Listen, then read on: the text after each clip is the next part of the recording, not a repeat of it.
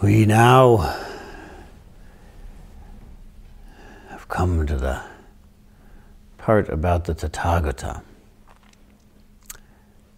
The Tathagata means the Buddha.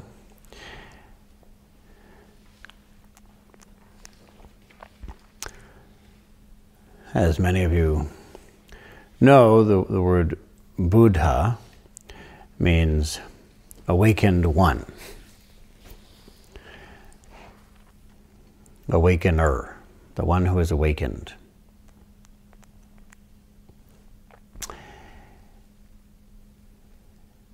And as you see here in the text, the Tathagata, a worthy one, rightly self-awakened, that term awakened is Buddho in the Pali.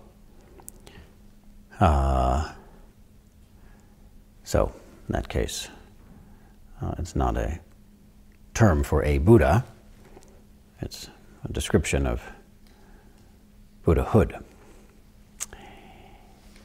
Tathagata is composed of two words, tata and some other word, which could be one or both of two possibilities. One is the word agata, which means come, having come, and gata, which means gone. But when you put the two words together, there are certain rules we call Sandhi rules, by a person I believe named Sandhi, who described them, although, no, Panini came up with them. I don't know why he called them Sandhi rules. Sandhi, maybe san means together and di means put. Maybe just the rules of how you have to put things together. In any case, Panini gave us the Sandhi rules, which tell us that when you put tata together with agata, make it into one word by combining the a and the and when those come together, it turns into the sound ah. So a plus equals a. On the other side, if you put tathagata together by putting tata together with gata, well, you still have the sound a.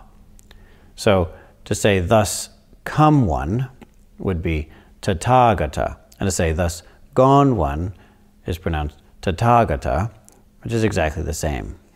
And so no one knows if the Buddha meant which of those he meant, or maybe he meant both. However, we don't even know what he meant, because he apparently just picked up this word from previous traditions. He doesn't seem to be the person who came up with it. Not always the case. He came up with a lot of his own material, but it seems that he was willing to simply take this phrase from other traditions, and so even prior to him, this decision was made, and we don't know exactly what it means. In any case, the point is, whether it's thus come or thus gone, it's that things just as they are, that this individual is either gone, meaning has passed away, has transcended, due to a perfect awareness of how things really are, thus, or has come in accordance with the way things are, meaning come to teach us, come to lead, come to guide, in accordance with the way things are. Both epithets are beautiful. And this is one of the 10 epithets of the Buddha. You see another one here, a worthy one. This is the Arahant. So, a worthy one, that's what that means. And in this way, we see that the Buddha and the other people who are fully enlightened, in a certain way, are the same. A Buddha is just a special kind of Arhat. That's all. It's a special kind. Well, what kind? We get to find out here. Two of the differences. So, this Tathagata, that's the word that the Buddha used when referring to himself and other Buddhas, directly knows earth as earth. So in this way, it's just the same as what we've seen before. Even a sekka, even us. Same for us, as they say in Zen. When a crow calls, and we hear it, it sounds like this. Caw, caw. And when a crow calls and a Buddha hears it, it sounds like this. Caw, caw. Just like that. There's no difference. Well, then what is the difference then? Isn't it the case that for a Buddha, crows say something else? No. That's not the case. If you compare a Buddha to a person who isn't working on this training and hasn't gotten to the point of mindfulness so that it's possible to directly experience things, well then, when a crow calls and a normal person hears it, it sounds something like this. Because they don't hear it, not present. But once you start training, then you can hear, oh, crows say caw, caw. That is what it sounds like.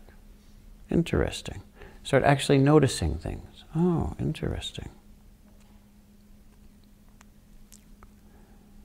For a Buddha, same sound. Sees the earth. Ah, earth. So then what is the difference? Well, directly knowing earth from earth. Directly knowing earth from earth, directly knowing earth. He does not conceive about earth. And as I say, the word things is here, but things is added in. There's no things in the original. It means things, it also means ourselves. But I think it's a little bit nicer to just leave it the way it was originally written, even though it doesn't make sense in English.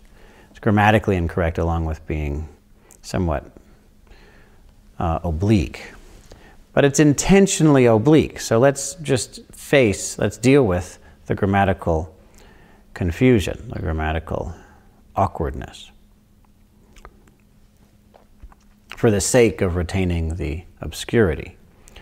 Because a great deal is being said here, so it needs to be vague enough to hold all of that.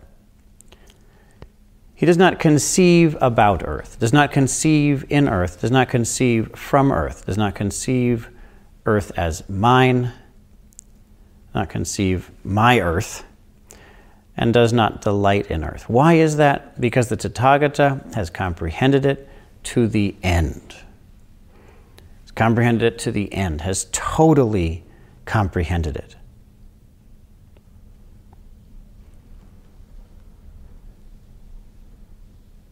So, how does that happen? Well, we've been over this enough. This total comprehension doesn't happen by theorizing about it more and more. At one point, as we all know, there are a lot of theories, people have a lot of theories, and people have had a lot of theories, and someone went to the Buddha once and asked him, what is your theory of reality? You know, people have lots of theories of reality. Well, I think God created the world. Well, I don't think God created the world. I don't think there is God. Well, I think that it's a Big Bang. I think that the universe cycles, Big Bang, Big Crunch. Well, I don't think so. I think it's Big Bang and then Big Freeze. These are real terms for information. And Big Rip. Whatever it is, people have lots of ideas. So someone went up to him and said, what's your theory of reality? What's your theory of the cosmos? And the Buddha's response was so calm and confident. He said, I am awake. Therefore, I have no theories. There it is. He does not conceive about earth, does not conceive in earth, does not conceive from earth, does not conceive earth as mind, does not delight in earth. Why is that? Because the Tathagata has comprehended it to the end. Does it happen through theorizing? No. Does it happen through making it mine, possessing it, grasping it, clinging to it? No. Does it happen through cherishing it, protecting it, delighting in it, obsessing about it? No. It happens through cutting off all of that and having a direct experience, staying with that direct experience to the end, to the absolute end. What is this end? What does that mean? It means that everything we're clinging to has been abandoned, to stay with that. And we can feel ourselves as we do that, as the other group has been dealing with, can feel ourselves dying. And it can sometimes feel frightening. We feel like we're being lost or forgotten, even destroyed. Why? Well, because all the things we've been clinging to, identifying with, we ourselves are forgetting them, losing them. And that we discover they naturally are destroyed. That which comes into being passes away. That which is born dies. And we're allowing that to happen. We see it happening. And it can be frightening.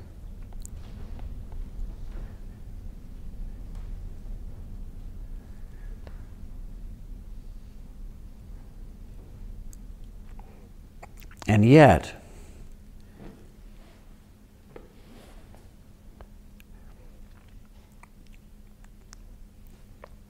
at a certain point, we have to ask, is that which comes and goes me? This self-centered nature, this ego, it conceives and it delights. It conceives and delights. And yet, if we observe that conceiving, we stay with it. Soon enough we notice it goes away. It comes and it goes. All this conceiving arises and passes away. We can observe it and watch that happening. Conceiving comes up. I think the universe is infinite. Maybe not. I think it's finite. Or not.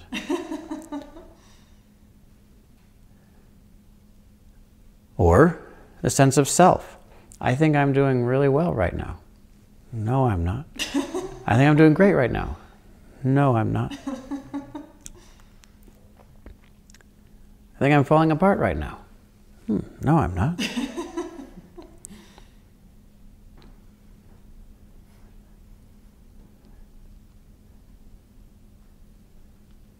Or cherishing, clinging. I really want this thing. Like maybe we really want lunch. I want lunch so much. Then we eat it. And we don't want it anymore. I wanted it. No, I don't. Maybe we really wanted to come to this retreat. But not anymore. Who knows? Maybe we want to leave the retreat. Then we don't, and we're so glad we didn't. Who knows what it is? In any case, all of these conceptions, desires, opinions, preferences come and go, come and go, come and go. And we feel as we watch all that happening like, I am being destroyed. But if we watch closely, we realize, how could it be that that which I'm watching coming and going could be me? That which I can observe arising and passing away can't be me. That can't be me that's being born and is dying. So this self-centered nature that's doing all that isn't me.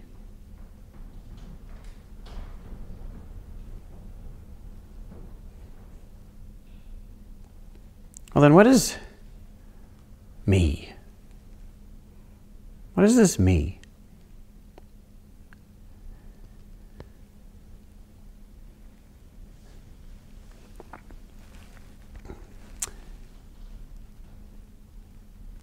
We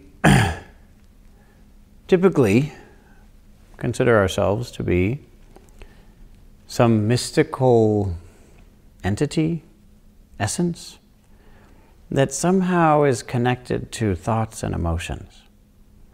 Maybe our physical body also. Maybe I'm my physical body, but doesn't seem quite right. Because if I'm this body, let's say I lost a limb, had an accident, lost a leg, would I disappear? Nah, not really. So I'm not in my leg or my arm. Okay, well then, what if I had a brain injury? Would I be gone? Not really. So maybe I'm these emotions, but these emotions come and go. So I can't really be them either. But all the thoughts, not really. They come and go even faster than the emotions. Where am I in all of this? The person who we typically think we are, when we say, this person totally changed, often what we mean is their personality. Often we're referring to their personality, the person who conceives and delights here and there.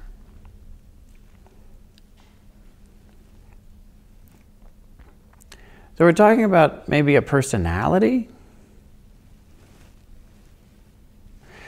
Well, first of all, one of the most important things in setting me on this path, something which I'm afraid I can't explain to you. I always wish I could explain this to people, and I can't.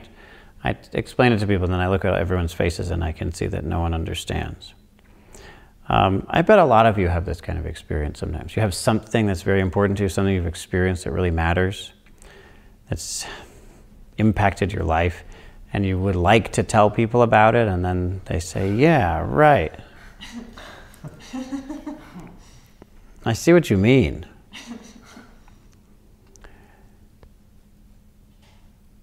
So you know what it's like. It's hard to share these things, especially if other people haven't had the experience. But I'll try again. If there were a way to get this across, it would be very helpful, but I don't know what it is. So I, as many of you know, have food sensitivities. Call them allergies. Some kind of allergy. And they impact me physically in a certain way, but they also impact me emotionally, mentally. And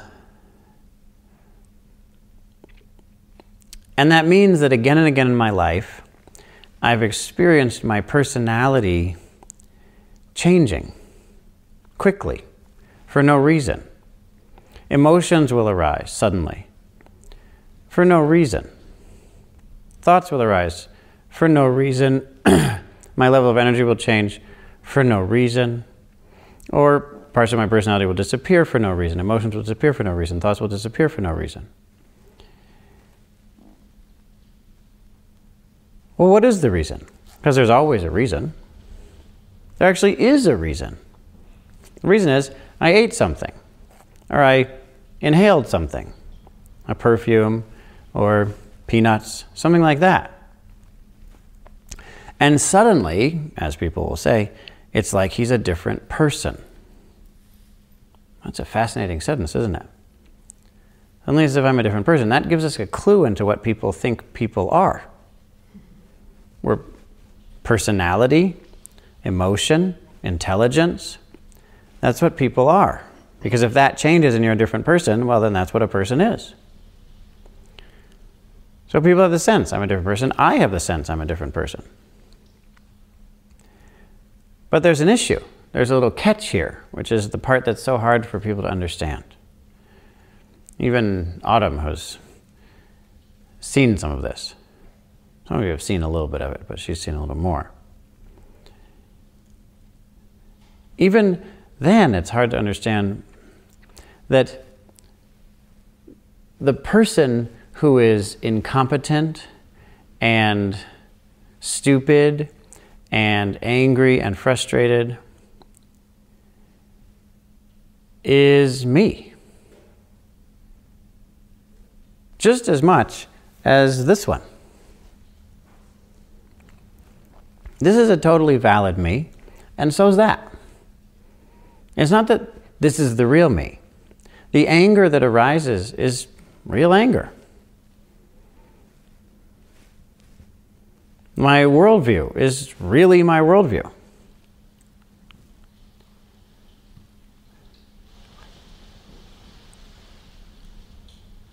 It's not that that me isn't the real me, it's just the one that's happening because of the peanut butter, or the whatever it would be, the cologne or whatever it would be. It's not that that one is the fake one because it's caused by this substance, but this other one is the real one. There's nothing more real about either one. Both are just created by causes and conditions. You can say, yeah, but that's this cause. Okay, but here I am. This me is also caused by all kinds of stuff, including a certain layout of chemicals in my body, in my head. Am I a balance of chemicals? Is that me? If you change that balance, am I gone and a fake one emerges for a short time until a different balance is restored, which is the real me? The thing that I've had to face is that that me is me, if this one is, until ultimately needing to face that that me isn't me, but it's equally me as this one. So this me isn't me. And put very bluntly, it means that when I'm angry from eating something, and I'm angry because somebody does something, I can absolutely confirm that the anger from eating the peanut butter, I can logically confirm that that anger is meaningless. Absolutely meaningless. And it is precisely as valid as the other anger. It's the same anger. It's not a different anger, it's anger. And this is anger. And what happens if you have to go through this hundreds of times is that the whole thing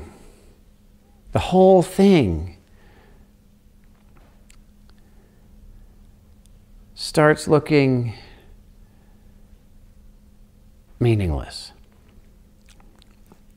Until we have to really ask, is there anything else?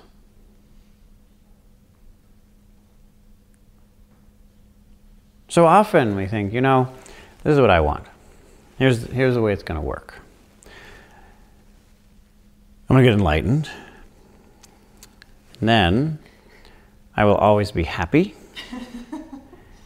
and right. That's the deal. I will get enlightened. And the definition of enlightenment is that you are invariably happy and right. That's how it works, isn't it? I mean, that's how it should work. Without noticing, wait, happy is a conditioned state. Identification with a conditioned state is not enlightenment. It's delusion. Wait, being right, a certain view, that's a conditioned state. It comes and goes. Identification with a conditioned state is not enlightenment, it's delusion. And identification anywhere is selfishness, not liberation.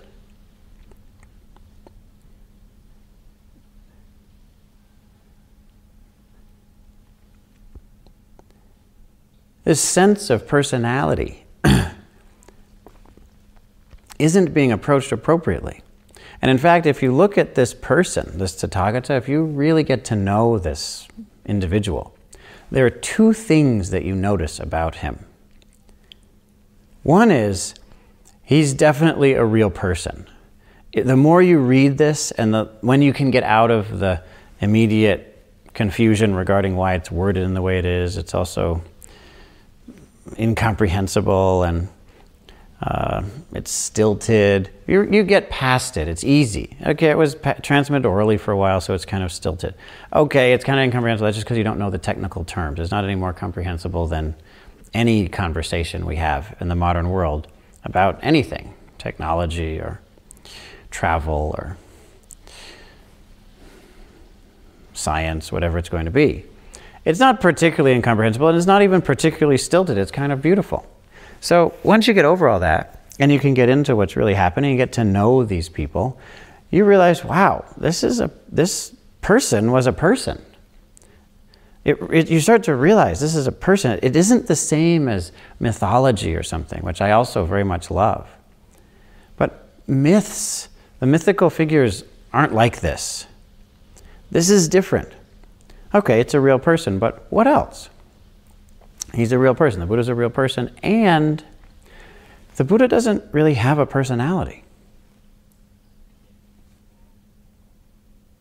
It's interesting. The other people in the texts, the Venerable Sariputta, one of his main disciples who often lectured, the Venerable Upalawanna, one of his main female disciples who often lectured, the Venerable Dhammadina, who was the primary lecturer of the nuns, the magnificent Venerable Ananda, who we all love to death, love him so much, he's so magnificent, love him. They all have personalities, and yet this one doesn't really have a personality, and that's interesting. So what does that say about our personalities? Does that mean that we shouldn't have a personality? Since we've seen that personality is a fabricated thing without much meaning in it? That isn't the way to see it. On the contrary, each of these conditioned states that comes and goes, every part of our personality, our intelligence, our history, our perspectives, our opinions, our preferences, our interests, our emotional patterns, all of those are tools.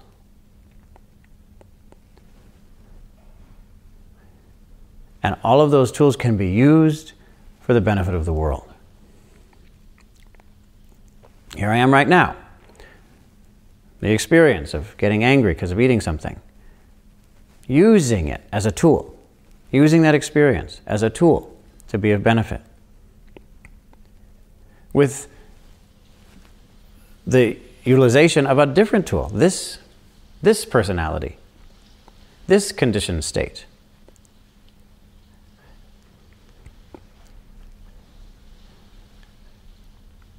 Which is still a conditioned state.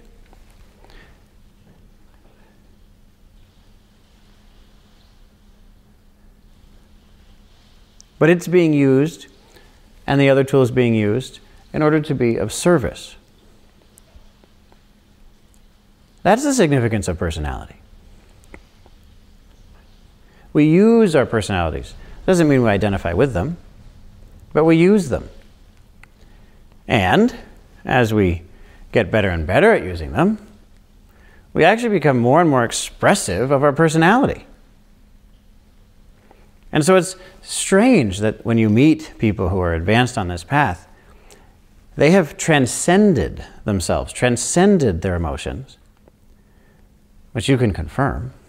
And yet those very same people fully experience their emotions, deeply expressive of their views. Not to talk about myself too much, but look, do I fail to express my perspectives? What do you think? Do I have some vacuous or repressed personality? That's what someone thought about me recently. She hadn't met me. She just heard from one of my friends that I was Buddhist. And she said, oh, right. So I suppose he represses his emotions a lot. Now, first of all, no. Second of all, no. Because she said, oh, he said he's really Buddhist. Well, first of all, if you're really Buddhist, you're not really Buddhist. That's the first thing. But the second thing is, being really Buddhist doesn't mean that you repress, ignore, or attack your emotions. On the contrary, you discover how to experience them fully. You discover how to express your personality fully, and that act of full experience and freedom from imprisonment within the experience, identification with the experience, turn out to be the same thing. Why? Because either way, it's clinging. You're either repressing through clinging, or you're identifying through clinging. And that's exactly what we let go of in order to experience freedom. With that freedom comes an expressive, yet diaphanous, light, malleable, unfixated, unobstructing personality. A useful tool, not a burdensome hindrance.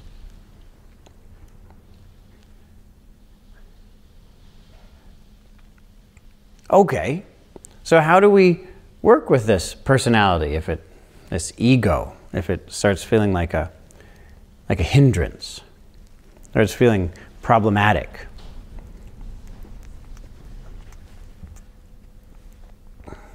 How do we deal with that? We come to see that ego, yes, it's a kind of a hindrance. That's true. But what does it hinder? Let's say that it's hindering. What is it hindering? Let's say it's obstructing. What's it obstructing? It's obstructing experience. It's obstructing our experience. What else could it obstruct? Here we are having an experience, and ego gets involved, and everything starts feeling obstructed. But what is this everything that's feeling obstructed? It's experience. Okay. What's it obstructing experience with? What do you get when your experience is obstructed? Experience. That's what. So ego obstructs experience with experience, which is to say that ego fails. Ego is not capable of obstructing experience.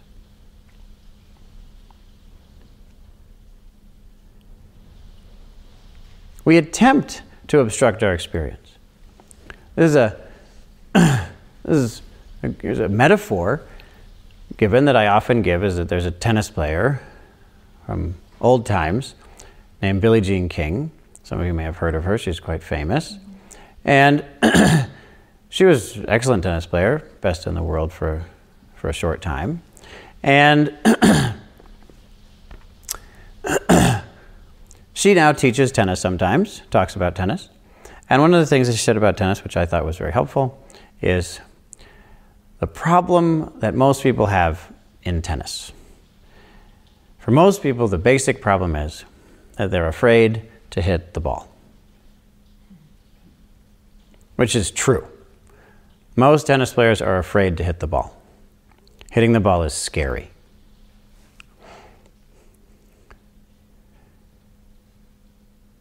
But, she said, if you're a tennis player who's afraid to hit the ball, you have a problem. You have a real problem. You have a problem that's bigger than any of your other problems. You can say, well, my footwork isn't very good. Okay, you have a bigger problem. My backhand isn't very good. Okay, you have a bigger problem. I mean, even, oh, I don't have a tennis racket. Okay, you have a bigger problem. If you're afraid to hit the ball, that's a big problem. In the same way, most of us are afraid to have an experience. We resist having an experience. We're afraid of this experience. We don't really want to experience it. We don't know if we can handle it. We don't know if we're going to do a good job at it. But there's a difference here. That is, that if you're afraid to hit the ball in tennis, you have some options. Well, don't buy a tennis racket. Even if you have one, don't go to the tennis court.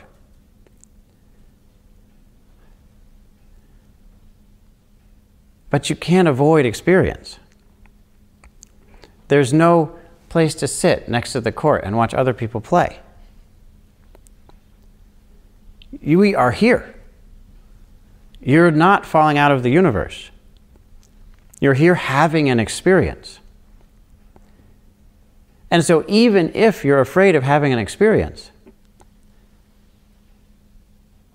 you're just having the experience of being afraid of having an experience.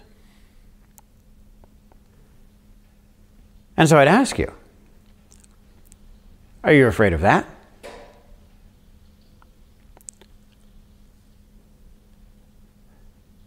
Are you afraid to be afraid of having an experience? Maybe you say, well, yeah, I am. Okay. Are you afraid of that? Are you afraid to be afraid? To be afraid of having an experience? And the thing to see, if you're reading this text and you want to really understand it, is that the answer changes. At first, when you're afraid of the experience, the fear feels relieving. Until you realize that the fear is itself an experience that you need to be afraid of. So you back up into safety, which is your fear. Okay, well, I'm afraid of being afraid. That's good. But wait. Oh no. This is also an experience that I need to avoid.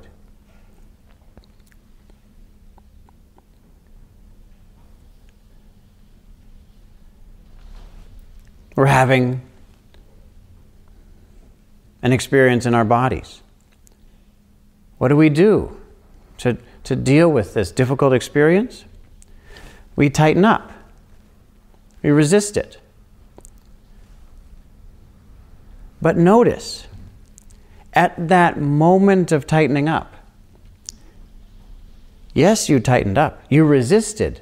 But wait, you had equanimity with resisting, didn't you? You were okay with resisting this experience. You had equanimity with the resistance.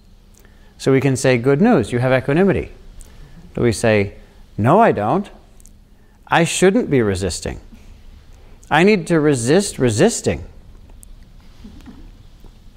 So I'd say, okay, resist resisting. Why? Because you apparently have equanimity with resisting resisting. Resisting resisting seems to be something you have good equanimity with. So do that and practice equanimity with the experience of resisting resistance. You say, no, resisting resistance would never work. I should resist resisting resistance. And I'd say, great, good news. You sound like you have really good equanimity with resistance. Go for it.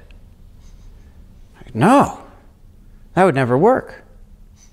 Without noticing that we ourselves, as we go through this process, very quickly, first moment, we feel safe in the resistance. There actually is equanimity.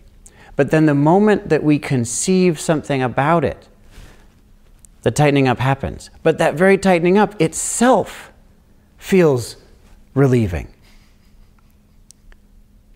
If we can stay with that moment and not conceive, not make it into mind, not cling to the way things should be, if we can stay in that moment, then whatever is happening is still an experience that's happening.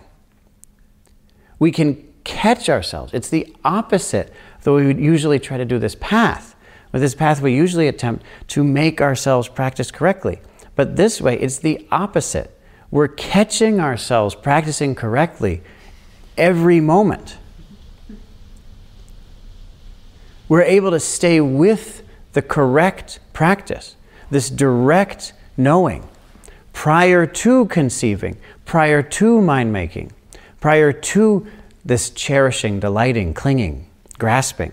Prior to all that, there's already an experience that's prior to all that. And we can stay with it. And even if you say, no, I can't, it's not true. Because this experience is still that. You're going to say, no, I'm conceiving. Okay, you're conceiving. But conceiving is just, as it says here, a cognition. This person can experience the cognized as the cognized. You're conceiving, fine. That's a cognition. You're comprehending. Do it. Have that experience fully. In just the same way, we can say, I shouldn't have this personality. Well, okay, but the person who thinks you shouldn't have that personality, that's just your current personality.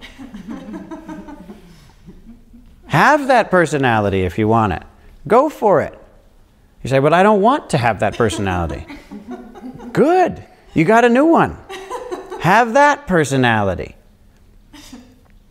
Again and again, we attempt to fight without noticing that there was never anyone to fight against.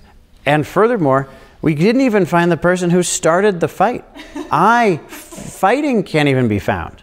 The me who fights can't even be found, much less whoever I'm fighting with.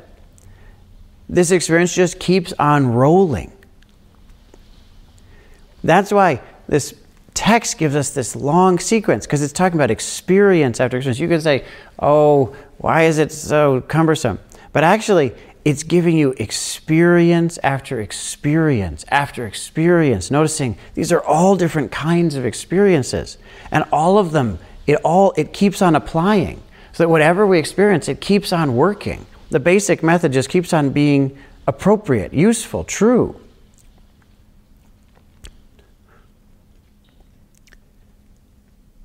So there isn't a need to fight against our personality, to destroy our personality. Nor is there a need to delight in our personality, to identify with our personality.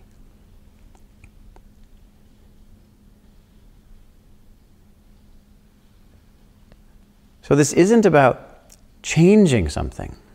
On the contrary, it's about setting aside the subtle act of appearing to be in conflict.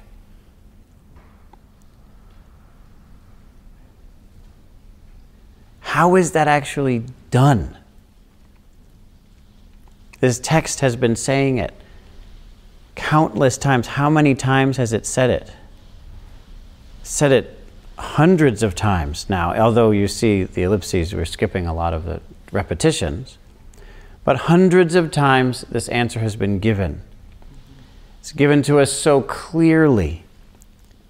It couldn't be given clearer. This is how in Zen, they say, it's as if the mother cut the small piece of fruit and skinned it and made it into a perfect bite-sized piece and put it onto our lips. She did everything she could do for us. Just eat it. In the same way, we come to this final, magnificent passage. The Tathagata,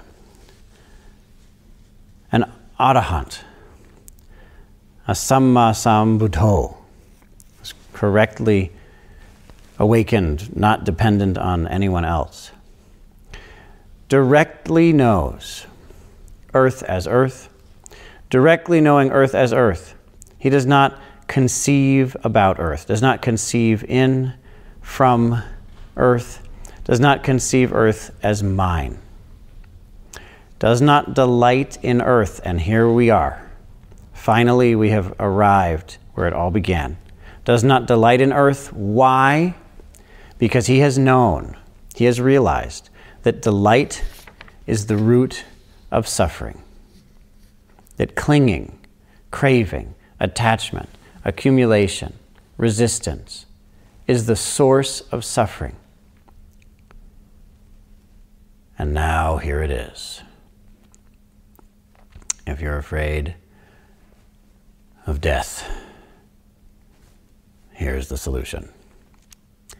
That from coming into being, there is birth, and that for what has come into being, there is aging and death. If you don't want to die, don't be born.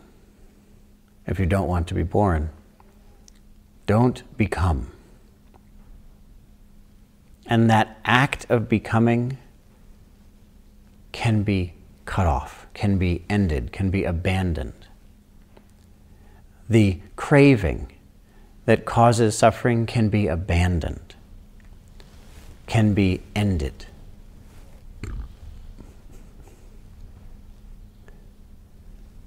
Yes, if I come into being, that me must die. But if I don't come into being, and there's no one even to be born, much less die, we may be concerned it wouldn't work. How would I do things? Okay, how does this storm do things?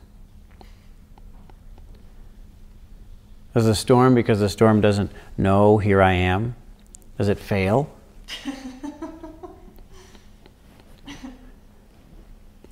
Isn't there a wonder in this world?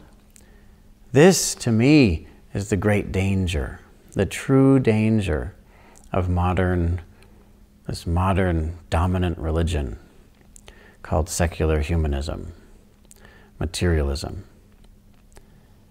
Because it concluded and held to it what I concluded and then got over when I was a teenager. When I was going through all that and I realized, oh, all of my experience is just chemicals. It's just chemicals. If I'm happy, it's chemicals. If I'm sad, it's chemicals. There's no meaning in any of it. That I could clearly see. Okay. There's truth in that. There's a truth to be found in that. The question is, do we stop there?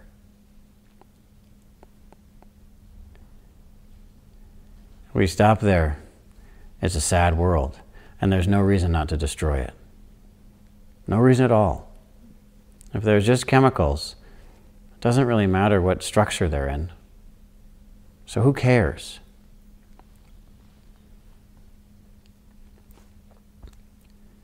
But is that conceiving really something we're going to base our lives on? We're going to base the future of this planet on?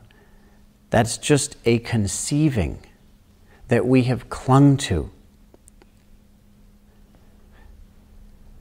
Because of that clinging, we, as we are, have come into being as we are. It's time for us to die. It's time for this me, this us, who has come into being, to die.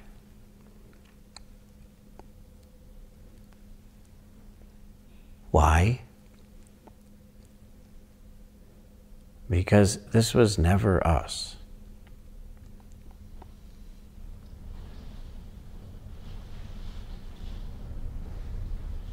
This just naturally dies. Just like this storm. It's going to end. And this sense of things, this belief, this conceiving, is passing right now. It's dissolving. If we cling to it, we suffer.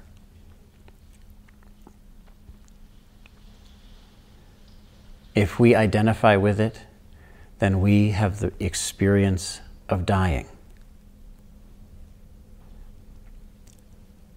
This final sentence is said with extraordinary compassion. This isn't just about somebody who got enlightened. This is about how we save the world.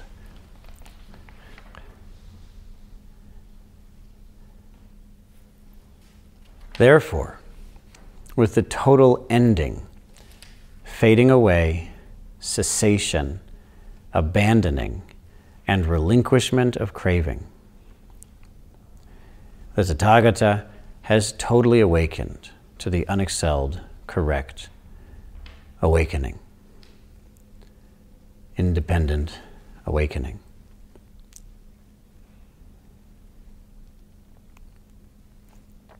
And you see at the end, this is even applied to nirvana.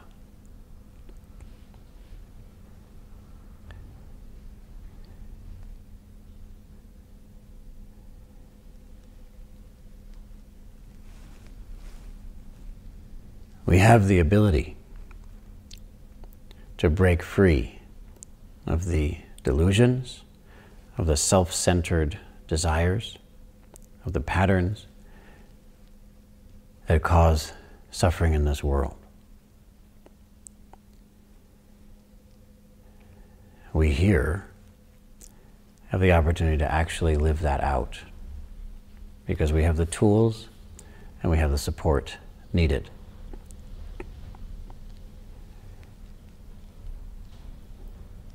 Let us commit that we will not waste the short time we have left in this awakening period, this last day. We will not waste it, but on the contrary, for the benefit of all beings, we will transcend through direct knowledge our thoughts, our self-centeredness,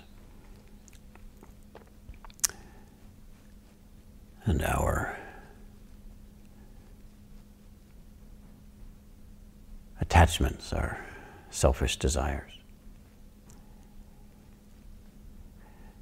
This is the opportunity we have. And by rising to it, by accepting it, we accept our relationship with and love for all living things.